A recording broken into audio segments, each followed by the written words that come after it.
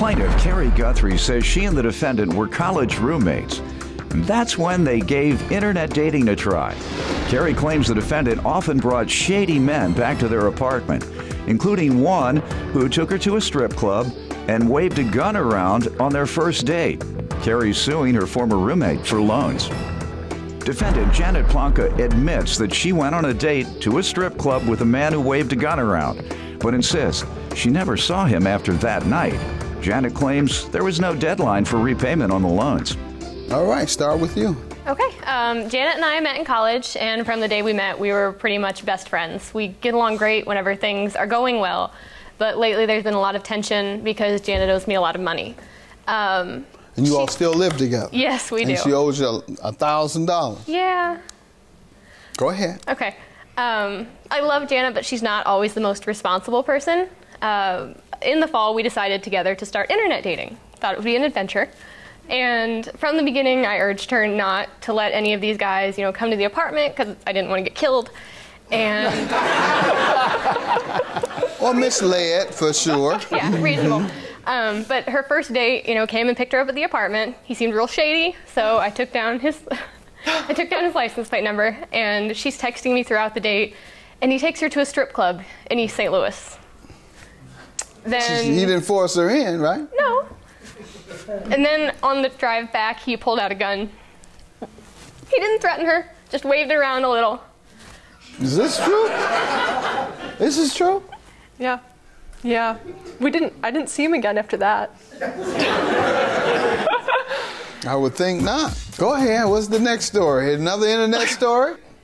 I did a little internet dating, but I didn't let them come to the house until I was sure that they weren't murderers. Did you meet them outside the house? in restaurants or public areas. She met him at the strip club. Right, yeah, they didn't take you, you met them there.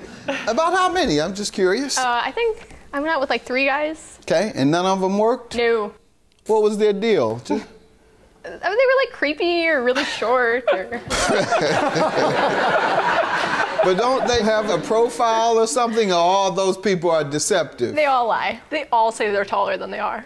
I heard some of them put other pictures of someone other than themselves. That never happened to me, but I'm sure it does. I mean, they'll put guys who look like Doyle on the picture, but then you get there and they're 400-pound. I mean, 400-pound guys, nothing necessarily wrong with them, but never had that experience? No, never that bad. All right.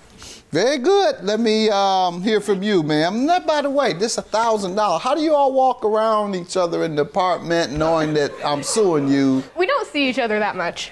We have very opposite schedules. Okay. Yeah. When you have seen each other, though, in recent weeks, knowing that you're going to sue her in court, you know this woman is suing you and she's your roommate. Do you roll your eyes at her when you see her, or do you say, hey? Everything's cool, no problem. I don't know that everything's awesome, but yeah, it could definitely be worse. Yeah, it was a very recent development. Go ahead, give me your background. This is odd, to say the least. Yeah, so we met in college. She was dating one of my friends, and I actually came up for Mardi Gras in St. Louis, and that's when we decided to be friends. So August 2012, I needed $500 for living expenses. That's when we started living together. And I said I would pay her back when I got a job. And I was on a track scholarship at the time, so working was finding a job that would work with the hours that I had with school and track was really difficult. And then I ended up going home for a few months. And so when I got back, I got a job. So I was a little behind on bills and stuff. And then in April, my car broke down and she loaned me $257 for that, and then another $250 that same month, and said I could pay her when I could. So that's where we're at. In April of 13? Yeah. Ma'am, tell me about the loans. In the beginning, I just wanted to help out my friend. I didn't want her to, not have an insured car, not have gas to get around to school. And so I went ahead and loaned her the money. And then when her car broke down, I knew if she didn't have a car, she couldn't go to work, so she couldn't pay me. So I figured it would be reasonable to loan her the rest of the money. And then the last one, she's my roommate. She needed money. it would be kick her out and then not get any money. Hey, but the last two, she said you loaned it to her April of 2013 and told her to pay you when she could. Well, I was under the impression she would pay me by Memorial Day because that's when the restaurant started getting busier and she was going to have more money. After Memorial Day, and what was that discussion?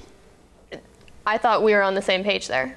That she was going to discuss it? Yes, we did. We talked about it, and I thought. What did she say?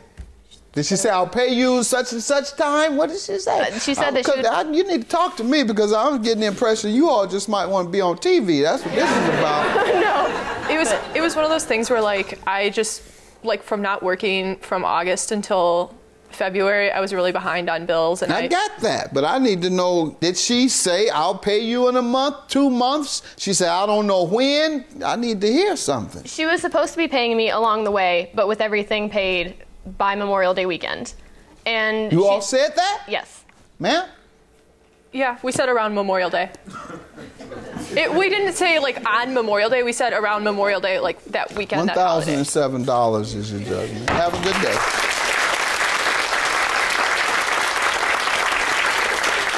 Okay. I'm okay, if you're okay. Will you still be my bridesmaid? Yes.